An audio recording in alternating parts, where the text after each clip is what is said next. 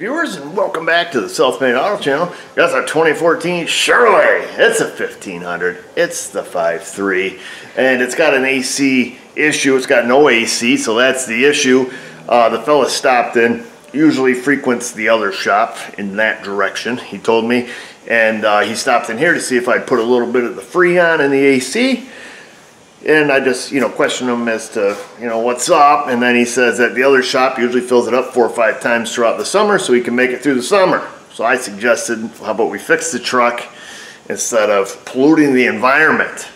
And he says that it can't be fixed because they can't find the leak. So these Chevrolets are pretty common to leak out of the AC condensers. As a matter of fact, most of them you could get covered under warranty. Chevrolet didn't cover this one under warranty apparently, and that's where his leak is. So I showed him the most common spot for these leak in the driver's side corner of the AC condenser. And pretty easy to find. Usually they leak pretty good, like this one does. A charge only lasts him, a couple days, and then he's got to go up and get it filled up again. So anyhow, let's that's a long ways to say we got to put a condenser in an Airco, but let's pull this thing apart and put the condenser slash trainee cooler in it.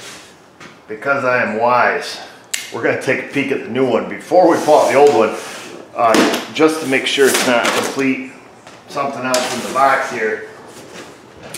Nothing more frustrating than that, folks. Get it all out, check your new parts only to find out they're bad or something happened. Ordered this one right from Chevrolet. Let's see, made in Tijuana, or Taiwan as some people say it. So there's that. She's genuine AC alcohol. Pull that baby open. Have a little look in here. Should be a box in a box. Ooh, look at this.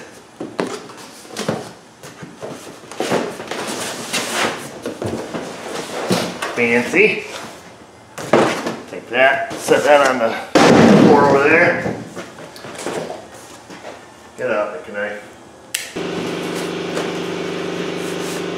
Looks pretty good. Those guys in Taiwan, they know how to pack stuff, let me tell you. Now that we have it unboxed and leaning up against the wall where it's completely vulnerable, we'll work on removing some of the plastic bits here. Son of a hoo-hoo, where'd that go? On the floor, I just heard it. Hallelujah. So we're going to work on getting these out. They've only got one little slot on the side there where you can get underneath them. So you just kind of hold them up there, get under it with that, give it a tug, and then repeat the process. Get it worked up a little, work it up, pull it out, and then just keep on going. Oh, look at that. Even, not only did it fall on the floor, it fell all the way out the front where we could actually get it.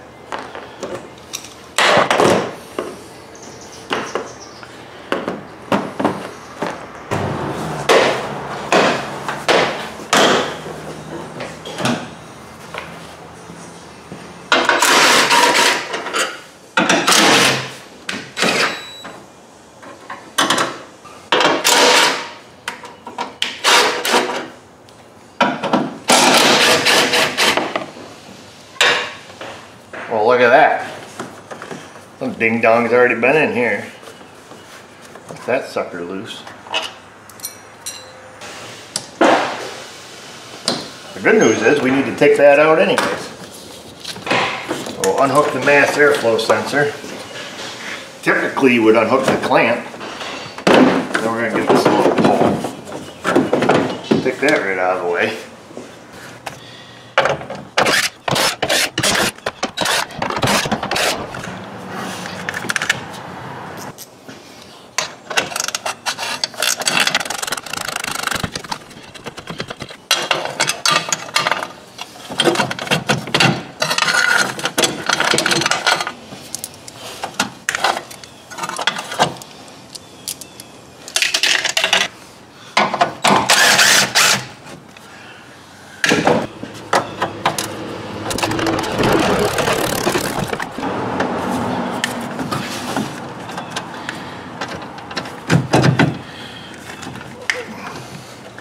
Well, this is nonsense.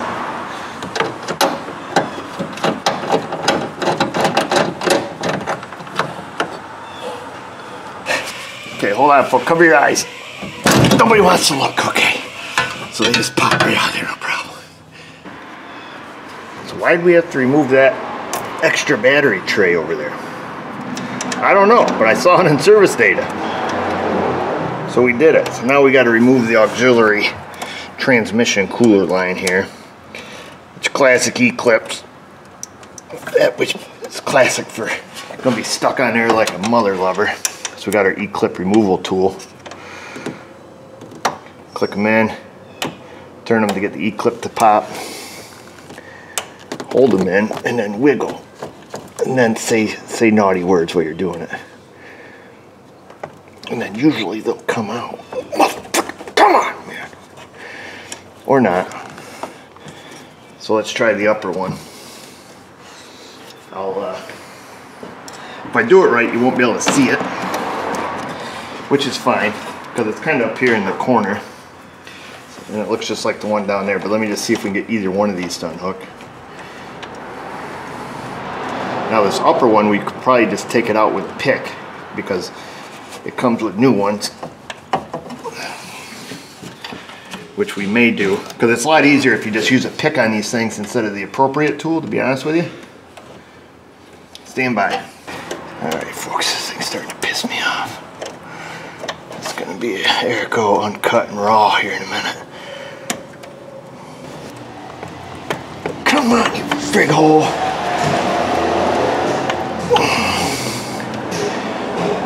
Yeah, she's on her way out. We're past the clip, my guy. She's coming. I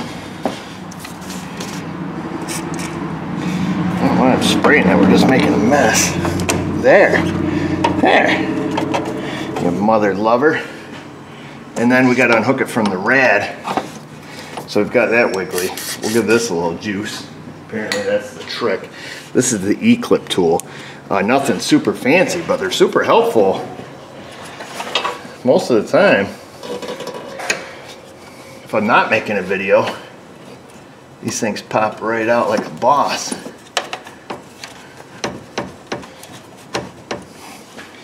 Usually so much so that you send the tool flying, but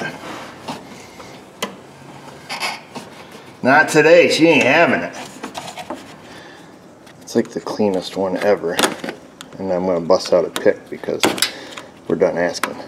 Typically I will not use a pick on these because it does spread out the clips, or it can. And not to mention, whenever you take them off like this, you send that thing flinging across the shop. We'll set that down. I don't believe that we need it because the new cooler should come with these fittings on it. But there, that's all I wanted to do. I'm going to try our luck on this side. So this is over on the driver's side. Remove the black little cover there. You know what, we're not even going to try our luck on this side because I did look, the cooler does come with these, so screw it. Alright, let's try our luck. Let me just show you. So typically, you take the tool, clamp it around the line, you bring it in, and then you'll turn it, you'll feel it click, and it picks up all three of the fingers on that E-clip. These are a Jiffy type connector, they're called, made right in New York. Okay, I think she already started to come out because we had it clicked open and then we wiggled it a little bit. And then we wiggled a little more and boom, out she comes. So that in the real world is how that's supposed to work. But sometimes they're a piss pot. Especially if they're bound. You know, if you can't wiggle the line straight, they do have a tendency to kind of get stuck in there. So I'll try this one again. We gotta get the short line off here. Let's see if it wants to cooperate, and it does. So, like I say, typically this tool works quite well because I know most people are in the comments like, oh, I always use a pick, you know, blah blah blah, whatever. But yeah, I typically use the tool because it typically works.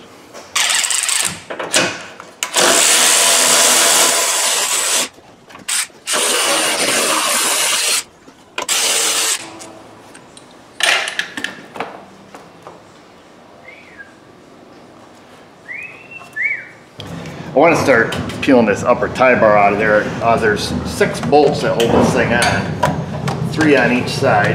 Let's see if we can't reach them here. I don't know if this little ratchet will get up in here or not. bolts come through from the bottom. Super handy.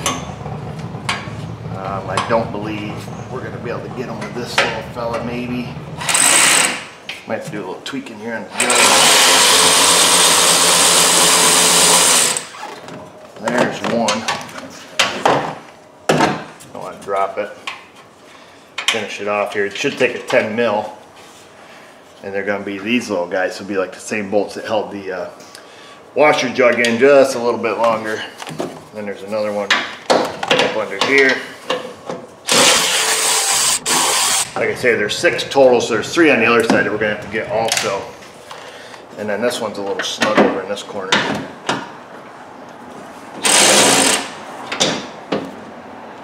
Are we on it? No. No. There.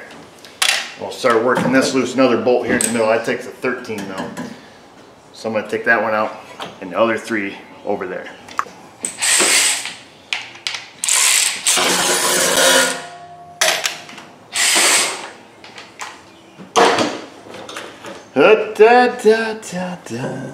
You Chevy.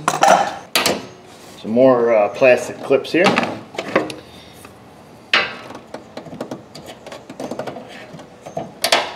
Get them little guys out. Now they're different than the other ones you pulled out.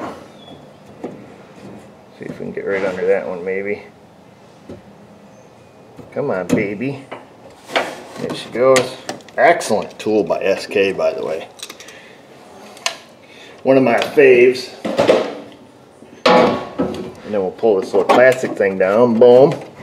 That should get us right up in this joint where we need to be. If we get up in there with our tool, you just kind of got to give it the feel. Got to do her by feel. Let's see. There's one. Going in blind, baby. Nope, not as good as I thought it was. Where you at, little fella?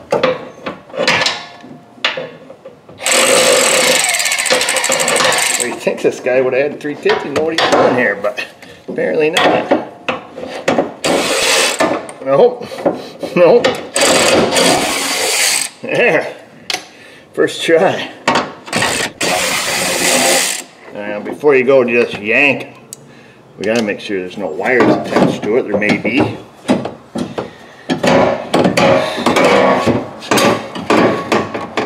There may be. Let's push back on the washer jug neck here just a little. Don't look, don't look. Okay, off she comes. Boom, piece of cake. Oops, oops. Pull off this plastic shield here. Oh boy! She plucked. Big time. That must be banging through the fields with this old Chevy.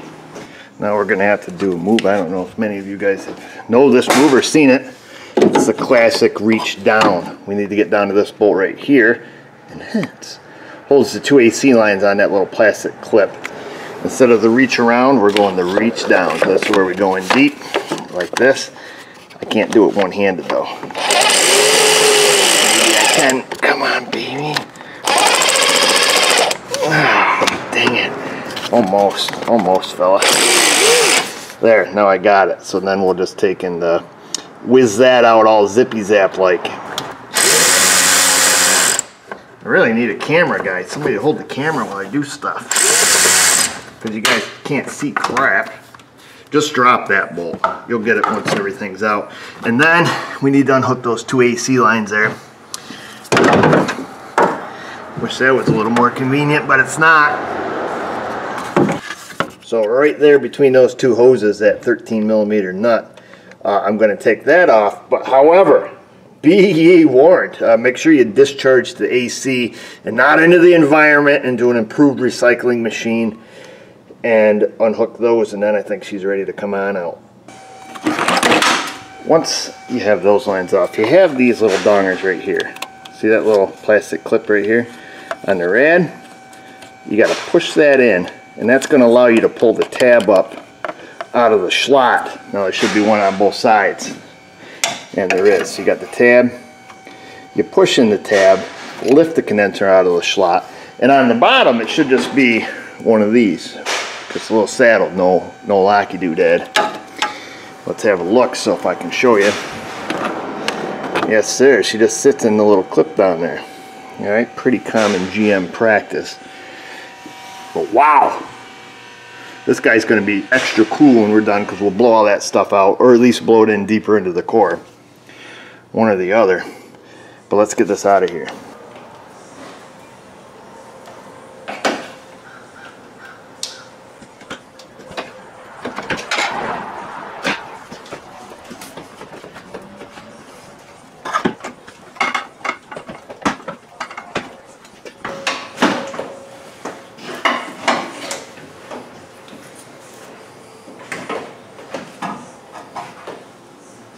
There she is, baby. Let me show you where these things leak. So if you got a leaker on yours, on your Chevy, they leak right here. So right where that tube goes in, I think it's the dryer, where the desiccant pack is over here, that's where the little suckers leak. All the time, every time, guaranteed. And they leak so bad, usually the old soapy water routine will show those. All right, it's peeing all over the floor, I gotta move.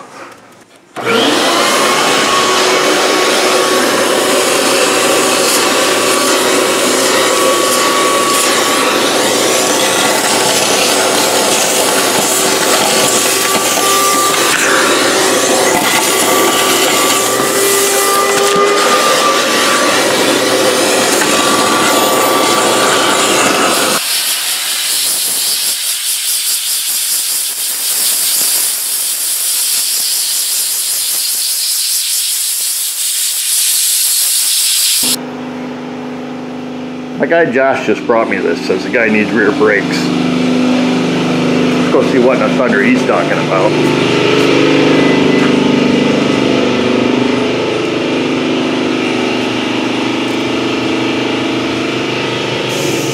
Seriously, you drove it in like this? Mm-hmm. And you know what? The pedal didn't really feel that bad. Then why are you trying to rip the guy off, Josh? Yeah. I mean, get a little bit more time out of it, probably. I'll see if Napa can turn them. What's the other side look like? I mean, gosh, you still got quite a bit over here. I love it. Just peeing out some training fluid still. We need to get the plastic here off the ends and transfer that to the new one. And these just pull off like that, and then just stick them on the new one. The training fluid in this thing is about as black as tar. We know what's next, folks. It's typically red, not in this case. Take that stud it came with. I'm gonna twirl in there. And then we'll tighten that up a little bit. Probably takes like a 5.5 millimeter or something like that.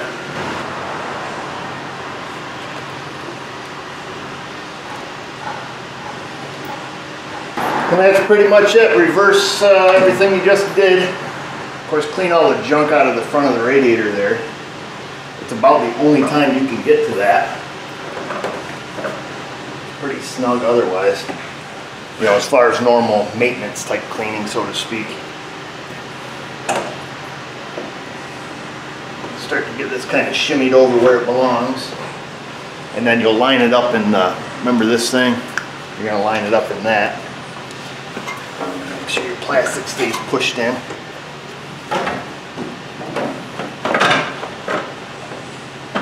And these plastic shrouds here on the front that we put on, they also clip into one of these things down there. So you'll have to kind of double whammy, 2 holes at one time here, get her lined up.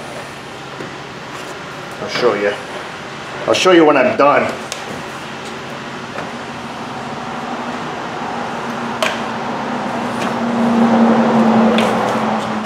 Click.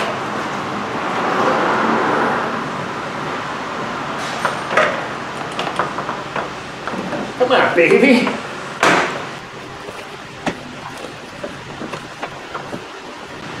All right, everybody looks happy now.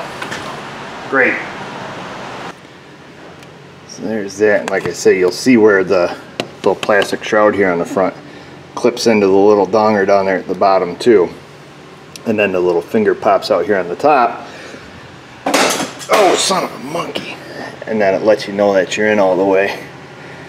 And now we just need to start putting her back together. And this right here, folks, this is where Jiffy type connectors really shine. on the assembly portion, because you can just push, push, push, and they click in. This one's kind of silly because this thing's hard piped with no flexi joint. But make sure they click in good, and then obviously put the plastic retainer back on them. And that's it. So like I say, they're great, you know, the concept and everything. Sometimes they suck though. Yeah, so yeah. Let's see here. Well, I guess we'll click it on the radiator first.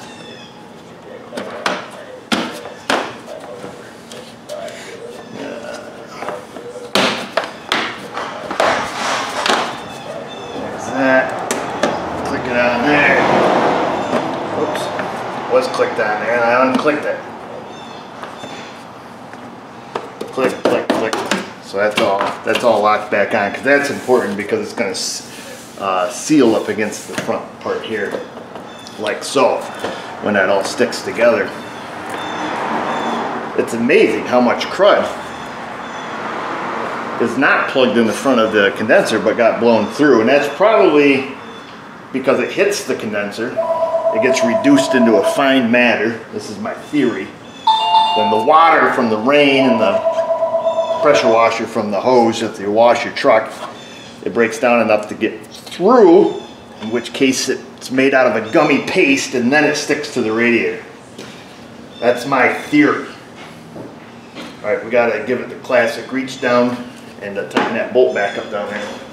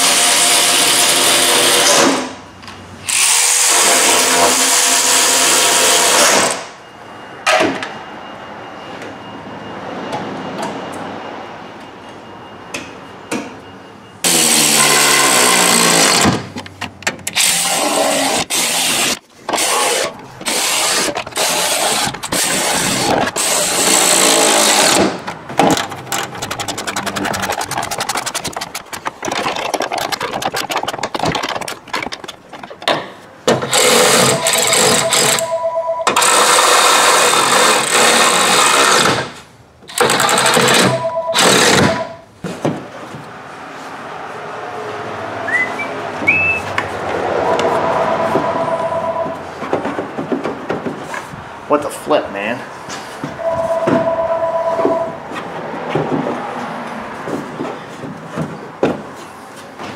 They really got it wicked loose here.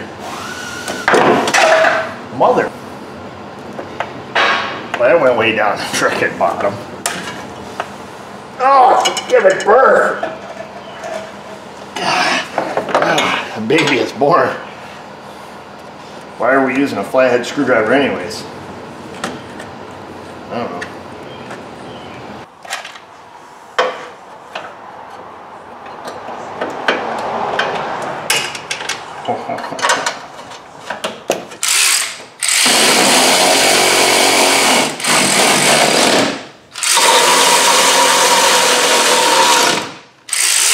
Yeehaw. All right, we're done.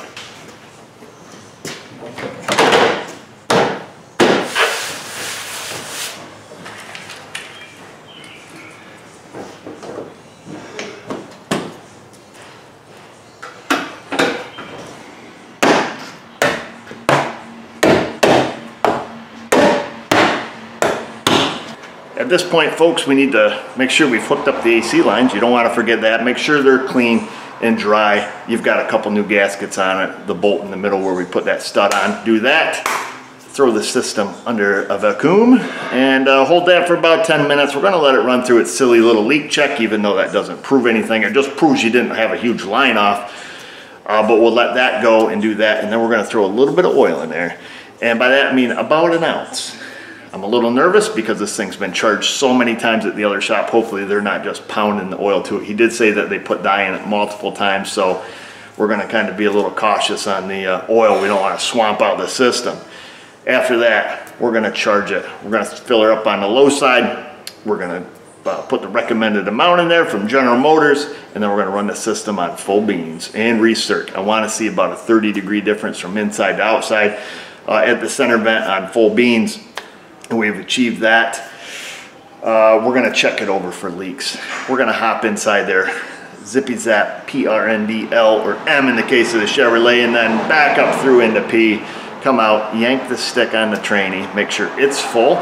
The fluid in this thing was darker than a pocket, so we're gonna recommend to him that he should get that replaced either now or when they put the tranny in it. You choose, it's a Chevrolet. And then obviously we're gonna fill up the cooling system because we've seen that's down about 3/4 of 1 US gallon. And I did see that it's leaking down both sides of the plastic tubs on the radiator, so we'll give him a quote on a radiator, tranny fluid and filter change if he wants to do that, and then let the customer decide.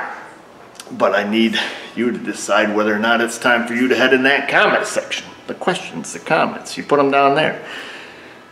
The Insta, the Facebook. And just remember, viewers, if I can do it, you can do it. Thanks for watching.